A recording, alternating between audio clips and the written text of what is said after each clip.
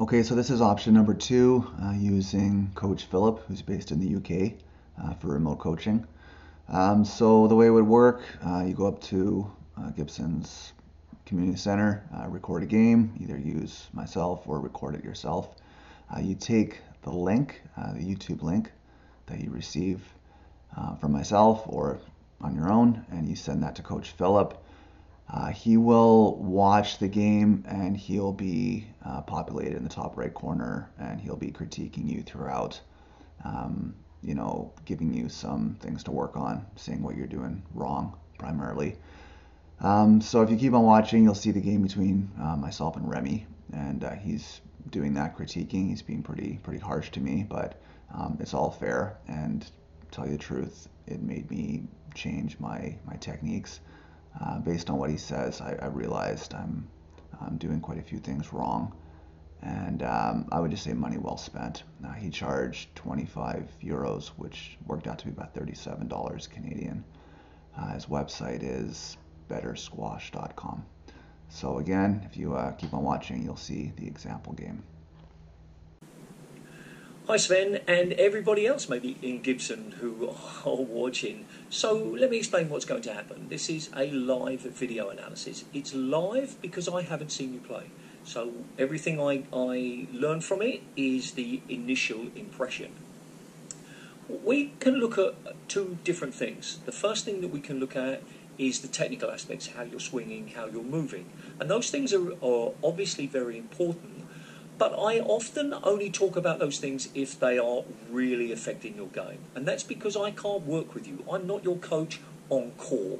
And knowing what you're doing wrong and how to fix it is a little bit harder than if we talk about the other aspect, which is the tactical, the shot selection, the choices that you make, because that can make an immediate difference. So we'll be looking at both of those areas. And then at the end, I'll be summarising everything that we have learned. So, let's get started. Here we go. So you're about to receive. Okay, grip looks good. Okay, racket's a little bit low. This angle is a bit strange. Now I know that this is an action camera. I can see from here. So that sometimes distorts everything. You look like you're a little bit too far back. I think I'd like you much further forward. You look tall, so that's another reason for you to be even further forward. So he's hit the serve. Only now are you getting your racket up, and you're very close to that side wall. Okay, it's not a bad return though. Okay, but look what's happening. You're kind of... Let's finish this rally. You've got lots of little steps going on. Gosh, we've got a lot going on here. Look, all right, I just want to highlight that very quickly. Look how far back you are. Okay, that's quite nice. Oh, get out of the way. All right, good. Play through the interference. All right, so this is a long first rally, and you're just doing all of the work. Right, so let's go right back to the beginning. So, service return. Let's look at this. Now, we need to look at your wrist. I mentioned that I don't really like talking about technical things, because they can be really difficult to fix. I can't fix them on a video. Simply me telling you what's wrong is just one small part. You actually have to do the work, and you generally do that with a coach, or you can do it on your own, but it's hard work. You see how you've got your wrist here? All right, we need to have what we normally say is cocked. I should have had a racket with me, God damn it. And what happens is you then do this, and this is not the strong way. This is not what professionals do. Professionals do this, which is using the forearm to hit the ball. So that would be an area of concern. However, it might not limit you as much. But the first thing I want to see is what happens with the ball. It's not a bad cross-court, but you are staring at it. You are making the classic mistake of hitting and watching. You are moving, but you're not moving as fast as you could be. Now, where are you when he hits it? You are way back. You need to be on the tee. You need to be intimidating him with your size. And I mean that in a positive sense, not in a negative way. He needs to be worried that you're on the tee before he's even hit the ball. Now, he, very kindly, hits it back to you. And why does he do that? Well, it's because after he's hit the ball, he's moved forward. If he hits it straight and you were close to him, it could have been a stroke. So he's forced to hit cross-court. And fortunately, because you hadn't moved that much, it comes back to you. Playing off the wrong foot? Okay, I don't mind about that. What do you do with it? Well, it catches the sidewall, and then he's in the middle. Now you're moving forward. You've got a bit of a split step. I love that. Split step is the little jump that you do just before your opponent hits the ball. He's looking up, and he hits it straight. Okay, another bend of that wrist. This is going to be a big thing. Okay, this time you get it tight, and you are, yeah, but look what you've done. We're going to jump a little bit. It's really hard for me to move a little bit, right? You see how you stayed so far back. You are on that blue checkered line. You can't be there. You've got to be almost on the solid blue line up there. Because if he hits a post, you are so far back. Yes, it could be the camera angle, but I don't think so. Yes, you might be super fast with your strong, long legs, but that's not the point. He hits it cross court, which you might have been able to avoid if you'd have been further forward. Look where he is when you make contact with the ball. He's much further forward, good split step. You hit it down the middle, he takes a simple step forward. He boasts, and now look where you were when he hits it. Immediately, one rally. I literally could just do these analyses just from one rally sometimes. You're hanging back, and even if you get to the ball, which you do, you're going to be struggling to get it. Now, this is a defensive situation. You are rushed, you are under pressure. What do? You play a good shot. I like it. It's a good shot. It's down the wall, it's a push, you're not trying to hit it too hard. I'm happy with that shot, Sven. You get back to the tee, he's making contact, he hits it quite hard, you take one. Now, what I'm really interested in seeing here is I'm interested in seeing you hit the ball straight, although if you do choose something else, I'm not going to be too unhappy, but I'm interested in seeing you hit the ball straight and taking one step back. I suspect, and I can't remember, I'm not that intelligent, I can't remember, but I suspect you might hit a cross court and that left leg is going to come really far forward. Okay, see how you twisted? You've now taken yourself off the tee and you're now behind where you should be. Okay, you're more or less on the tee. I'd like you a bit further forward. Look at the wrist again. Okay.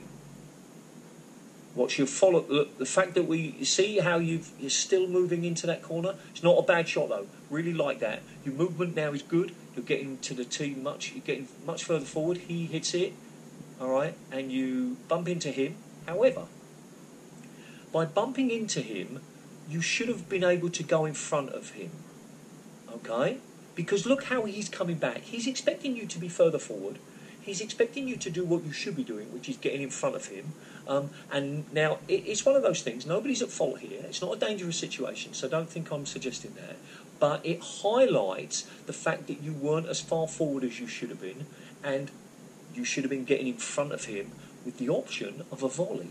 But that's impossible now. Okay, it happens. All right, now, you've got to hang back here. I recognise that. You've got to hang back.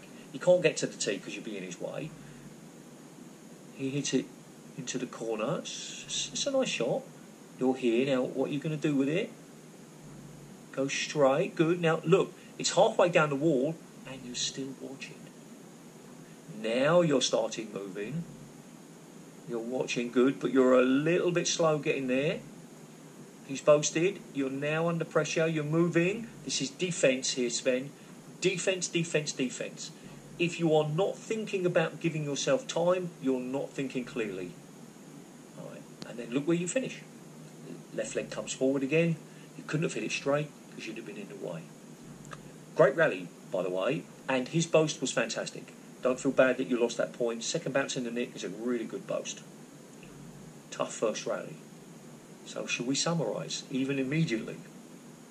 The first thing is your movement off the ball. I really like to see a little bit further, faster reaction. Hit and move, hit and move. You know, just like Muhammad Ali, you know, hit and move, you know, float like a butterfly, sting like a bee, in and out, in and out. You're not far enough forward on the tee. Now, that's so unfair of me to say that. You've only seen one rally, Philip. How can you be fair? Well, it's what I see. What could be the reason for that? Well, it could be that you're not comfortable in the back corners. Could be that because of this wrist, you don't feel that you can get the ball out of the back corner. So what do? You stand back a little bit more because you feel a bit more success. You're actually quite fast. I can get to the front, so maybe my tee should be a little bit further back. Well, what you're doing is you're adapting your weaknesses instead of overcoming those weaknesses. And the solution for that would be to spend a bit more time working on your wrist and your back corner shots and use your advantage. What's your advantage? You look like a big guy. Get in on the tee and start volleying those balls and cutting the balls off. That would be my initial impression after one rally. So let's see what happens. See if I've made a fool of myself and it's completely opposite. Right. I've just realised I'm still... Okay, the previous analysis that I just did... silly me, sorry Sven. The previous analysis that I just did was too far away, so I had to bring the camera in, and I've realised it's set up the same. So my apologies. So now we get a better view. Doesn't change anything I've said though. So.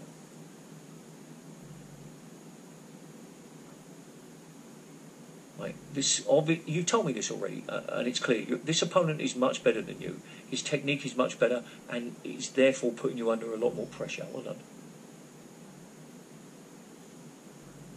Yeah, that's a nice shot. All right, super isn't. All right, you are under a lot of pressure in this rally. So let's watch it again.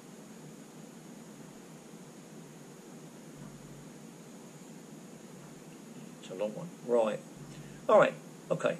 So here we go. He's about to serve. He's definitely not happy with your grip. You've got to sort of see how your racket face is closed.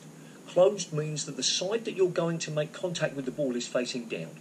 All right, and I know you've got plenty of time to change that, but it should be open. It should be open, and you're here, and you're moving backwards, and I would like you to have volleyed that up there, but you can't because your racket's low. It's now pushing you in the corner. The side that you're about to make contact with the ball, the face, the racket face, the side of the strings is facing down. And you've got time to change that, but you hit it, and you hit it low. And that is the consequence of having a close racket face. He's now here. Now look at his racket. We can learn from opponents. He's got that 90 degrees between his forearm and his racket frame. And he's moving it just slightly, getting the balance right, and there he pushes you right into the corner. You've gone short again, not on purpose, I know. Another short one. It's not a bad shot if you're on the tee, but you're not on the tee. Comes back to what I said in the first rally, recognising that you are under pressure. You're under pressure here. This shot should be high. Where does it hit? It hits halfway between the service line and the tin. This is not a defensive shot. This is an attacking shot, but you're not in an attacking position. He's perfectly placed on the tee. You're stuck in the corner. He hits it. You hit it quite short. Now, let me be clear. Your shot is quite good, but not for the situation. If you were in front of him, if he was like way at the front, that's a good shot. It's going second bounce close to the corner, but you weren't in front of him, you were behind him. He's about to hit it. You are 2 steps away from the tee. He, thankfully, thanks very much, Mr. Black Shorts, he hits it back to you. It's okay though, he hasn't made a mistake or anything. Alright, and then he's about to boast it. And then you get there, well done, okay, you did your best, I can't complain of that. Now, this is defence, Sven. This is defence because he's got you from corner to corner. Are you going to hit it high? Yes. Okay, and it just, okay, you were a little bit unlucky. Just caught the sidewall, it came out, he volleyed, and you're in trouble. You didn't do anything wrong in that last point. That last moment, that last shot, you tried to go defence. Right, look where your racket is. Look where your racket is. Now it's up, but now the ball's on you and you're back. He's pushed you into the corner. Look where you are. Look, you're standing there watching him. Come on. Get a bit further forward at least. Look at that racket. So, Another thing that I'm seeing here is very late racket preparation. Now, we often see that in pros, but they're pros. They're on court for like 6 hours a day, every day. They're much better at judging how the ball is going to react. In your case, you're forcing yourself to play when the ball's very deep because you're not able to take it early because your racket's not ready. That's a great shot, but what did you do after you hit it? Boom. Watching, watching, watching. Look where you're going. You're getting really close to the wall. You should be on the tee. He hit a tin with it, but question I'm asking myself, Sven, would you have got it even if it had been up? And if you would have got it, would you have been in a good position? Okay. So, here's the question. Why are you serving forehand? Why wouldn't I, Philip? Well, serving backhand allows you to be looking at your opponent so they can't surprise you. It allows you to be stepping forward after you've hit the ball. It allows you to make a very good serve that hits a sidewall. It's possible to hit some great serves on your forehand, but what's about to happen is you're about to hit the ball and move slightly away from the tee. It's almost as if you have an aversion to getting to the tee. So now you've hit it, you're watching, you're turning, the ball has passed the half-court line, which is the line on the floor. It's a high shot, it's too high, but you're not even on the tee. If he'd have volleyed this, you'd have been away from the tee. He has to let it bounce because it's so high. Yes, you're on the tee now, but it's taken too long to get there. He hits it deep. And then he's pushing you under. Oh, it's too low. Right. Notice how your swing, your racket is waiting, so it gets you into the corner, and it's only at the last minute that the racket comes up, has no time to wait. He's going to do it again, I think. Right, now look at your racket, look at your racket. Damn it. Sorry. Right, tries to pause it. Here we go. All right, so look at your racket, look at your racket. The ball has bounced, and the racket's on the floor. Literally, it's not, it's down low. A better player's going to have the racket up here. If it takes a strange bounce, he only has to move forward to the ball. You have to come back and then go forward. And then it's right in the corner. Got no time. I'll be honest with you. Well, I'm being honest. But what I want to say here about the video analysis is that this matches where players are much better than the other, they seem like the best matches, but they're not always the best matches because you are always under pressure and it's not always a fair reflection of your game. So in future, the closer the players are, as long as it's an interesting match, the better. Imagine if you played a pro. Let's take it to the extreme. Imagine if you played a pro. You might say to me, Philip, that's got to be the perfect video for you to analyse. It's not, because you're under pressure all of the time, and it's not fair. I'm not getting to see any of the good things that you're doing that we want to talk about. So bear that in mind for future. All right, 3-1. Here we go. See how he served? See how he's looking at you just before he served? He's now on the tee as you hit it. So we can learn from that. Another time that you watched, Sven, you're in the corner, racket face is facing down. I need to see it up earlier and with an open face. It's a good cross court, I like that. Maybe a bit hard, but it's wide. Okay, all right, see the wrist again. Now watch what you do. You're going to move and keep going forward. He's going to get in front of you. Ideally what should be happening is that you hit it and go straight back to the tee, and he has to come behind you. And there he goes. You're behind the tee. He's volleying. And look where you are again. You should be much further forward. He's boasting. And he hit the tin, but you'd have been struggling to get it again. Now, you're about to serve backhand. Good. The score is not a fair reflection because the 2 points that you've got have been 2 tins that he hit that you didn't force him to hit. Now, this could easily be 5-0. All right, good. I like that. You're going too far forward, though. Okay. Now, you don't look very comfortable. and lots of people are not comfortable when they're serving backhand, and that's okay because it's a process. It's a great thing for working on your backhand swing, and I'm happy that you're doing it. But you sort of stopped. It's got to be a flowing motion, so a little bit more practice. But I'm very happy you did that. Okay, good. You're on the tee. You're on the tee. First time. We've had 2 minutes of gameplay and we've had lots of shots, but it's the first time I really feel that you're on the tee when your opponent is about to hit a ball. And he hits a good cross court, and your movement there is pretty good. I'm quite happy with that. You didn't get your racket up early, so you're going to have to sort of scoop it out of the corner. There you go. Not your fault. He hit a good shot. Partly to do with your lack of preparation, but not a huge problem. All right, now look at this. Almost as if you're just watching. He's hitting the ball, and you're watching him hit it. And I have to go back because I want you to watch. I want you to watch how you twist around. So, boom, here, boom. You can see the twist. Boom. Look how big that racket follow through was. Boom. And then all of that effort, all of your power that you will be able to develop has turned into the twist. It hasn't been put into the ball. You're watching, he's hit it, and then, thank you very much, Mr. Black Shorts, you've hit it back to him. It's fine. He hasn't made a mistake. He's not here to try and win every point in the first shot, but against another player, they might have played it straight and you'd have been in trouble. All right, good. I can see that you're trying to get the ball behind him. Good. You're just standing at the back again. And again, you get it, but you're under pressure.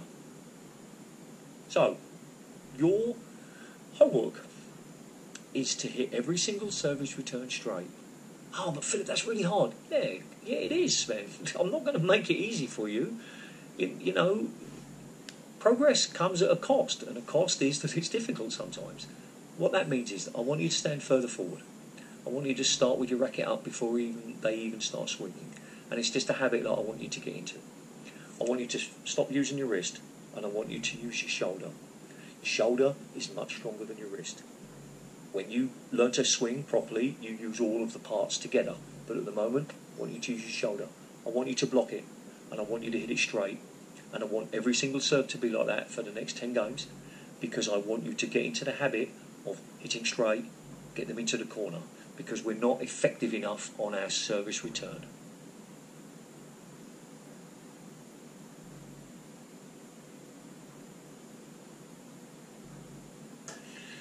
Right, we're going to let some rallies run through a little bit. I'm going to stop so much. Okay, so very late preparation. He's sticking you in the corner. You're doing your best to get it past him. Okay, good. I like that. Play some soft ones every now and again. Scooping. Good, good. Get to the tee. Good. Okay. Preparation in this case. Your racket was so low that you never had a chance to prepare. Okay, so we've found all of the issues that we need to worry about. Now it's just a case of just watching. Okay, it's a great shot, but look where you are. Okay, nearly a stroke. Look where you are. Your feet are flat on the floor. Oh, nice shot. Not sure you meant to play that, but nice shot. Okay, good. Serving backhand. I like that. Yeah. Okay, that was out. What a shame. Don't be afraid to practice your serve.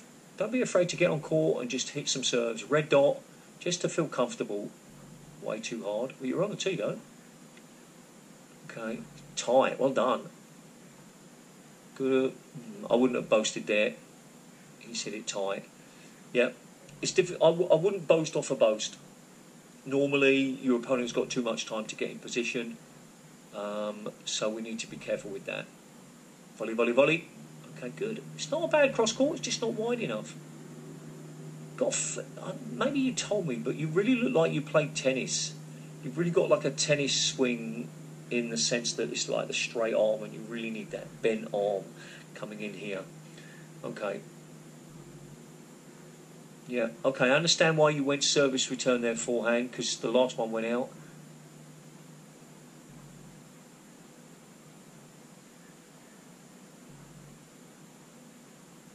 Yeah, okay, you did your best. That's what I was saying earlier on about, when a player is too good for you, pretty much anything you do is going to be wrong because you'll never put them under pressure. Right. What you tried to do there is you tried to hit the ball too hard. Look at where that racket's turning. Look at the twist. Right. Now, I've just noticed you've got like a strap. Should have noticed this earlier. You've got a strap on your arm. So I'm wondering you've got tennis elbow. And I'm wondering if you've got tennis elbow because you're doing a lot of this type of motion. Maybe we'll talk about that a bit at the end. Game ball.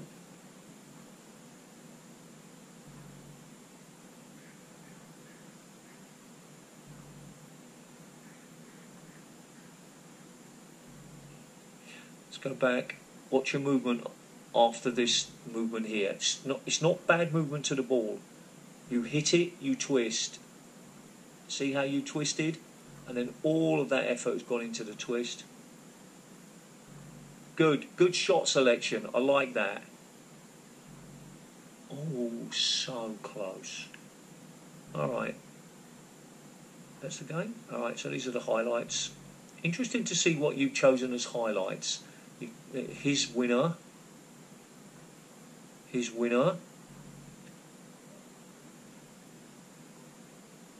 That's a great shot. That is a great shot.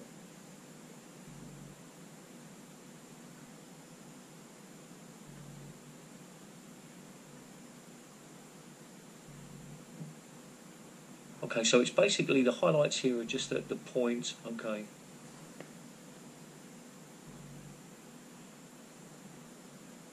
I'm going to pause it there. I'm going to pause it because I think it's just the points. Interestingly, if I were to do the highlights, I'd be choosing the shots that you played well, not necessarily the ones that you want points from an analysis point of view. The highlights are a little unfair, or maybe they're not unfair. Maybe they're really high. They really focus on the difference. All right. So the summary here, Sven. The summary is until you start stopping this. Until you stop doing this, you're not going to have much success in the back left-hand corner. Until you stop having a straight arm, you're not going to have much success in the right-hand corner. I talked about right at the beginning the difference between tactics and technique. In this particular case, your technique is limiting you more than anything else.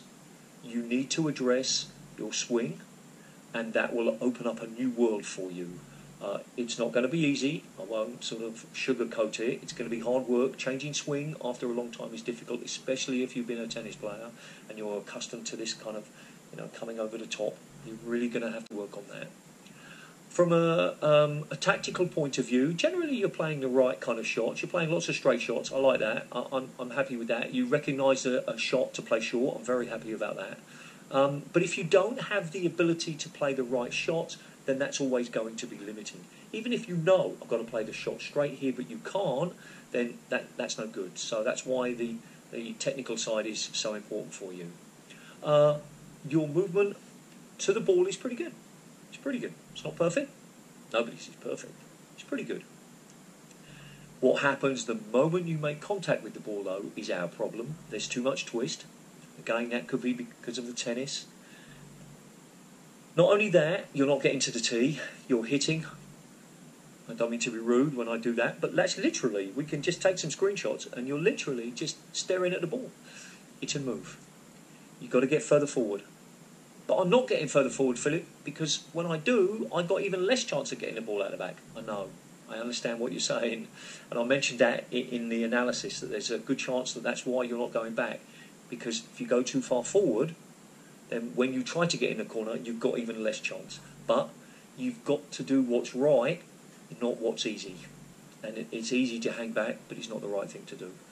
And that homework that I gave you about service returns, I want you to work through that. Now, how does my analysis now help you? Well, you know what you're doing wrong, but you've got to fix it. And fixing it in this particular case is generally with a coach, because you need somebody to be working on that swing. It's hard to do technique unless you've reached a fairly high level.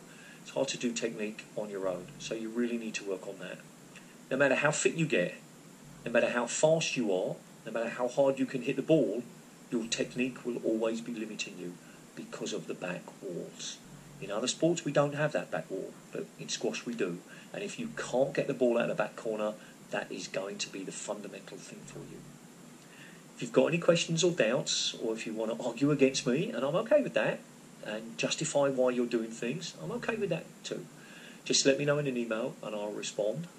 And as always, if you've seen any of my videos, do something every single day to improve your squash. And in your case, it would be a little bit of ghosting, so that you get on court, swing, pretend to hit the ball, and move back to the tee immediately, all the way. And something called shadow swings, which is where you swing without the ball, so that you are training your body to have the correct technique without having to worry about the result, which is hitting the ball. So those things, I'm gonna link to a video in the email for you about shadow swings. And ghosting is really just a case of just moving around, but not worrying about how fast you do it, worrying about swinging and moving back to the tee, split step, which is that little jump, and then the next one. So that's it. Thanks for watching, and remember, do something every single day to improve your squash. See ya.